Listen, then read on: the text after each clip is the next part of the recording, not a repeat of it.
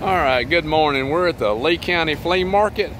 We had a considerable amount of rain this morning, but the rain has cleared out. And Billy is set up today. James is at home. And Billy actually got his lights working in here. And there's Mr. Billy right there. And let's go in here and see. Billy, what all do you have in here today? Do you have anything that you'd like to highlight today? A lot of whatnots, collectible whatnots.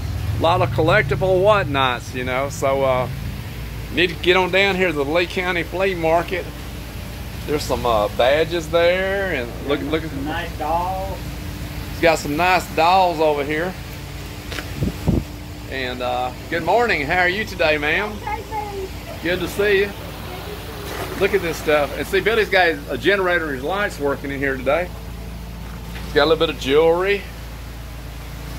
All kind of. A little bit of everything.